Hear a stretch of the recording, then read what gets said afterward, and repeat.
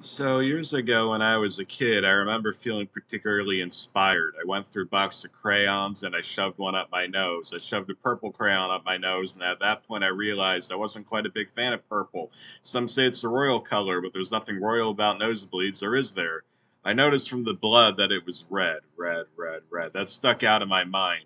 I loved Halloween and it made me think of October. Red, October, red, October.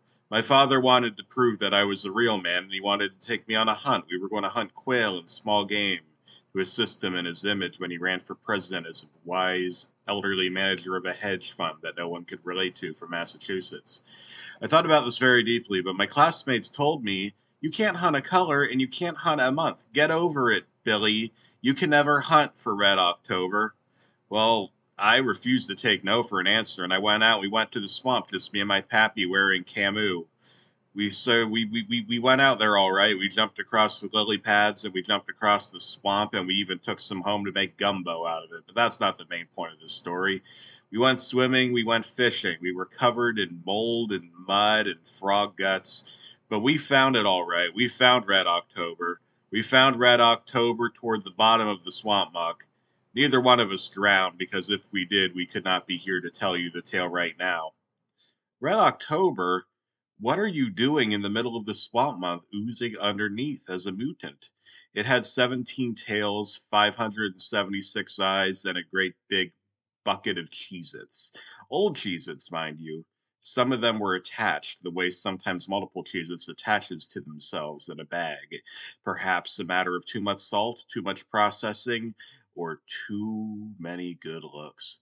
Please, Red October, I need to hunt you in order to prove that I'm a real man. I need your head, and I need to put it on a silver platter and take it home to the school cafeteria so that the lunch lady will think I am one promising young man.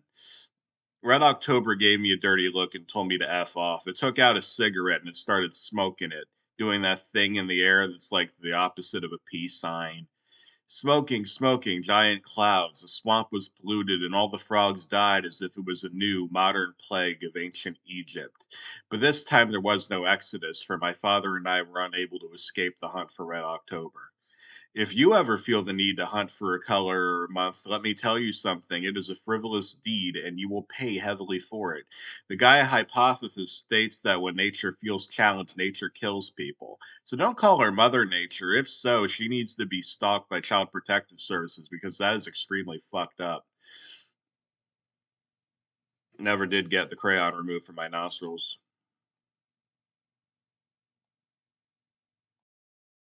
Good